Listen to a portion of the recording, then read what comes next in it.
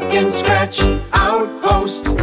There are simple ways to add moisture to your pet's diet. What we recommend is a half a cup of warm water to every cup of food that you feed your pet. Cold water can be disruptive to the stomach yen, so you want to make sure it's at least room temperature when you pour it over your dog's kibble. Another variety of food that I prefer would be canned or raw. Canned and raw food have enough moisture for your pet, but I still recommend adding some warm water.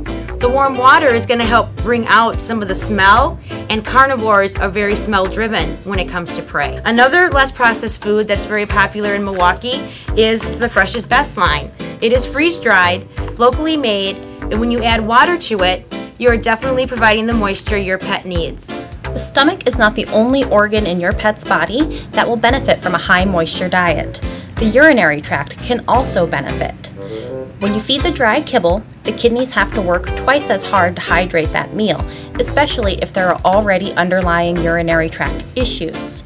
Adding the water will flush out the kidneys regularly. Without that water, your pet's urinary tract and bladder can become more susceptible to infection. Here at Bark and Scratch Outpost, we want you and your pets to live happy, healthy lives. Our helpful staff is available 7 days a week.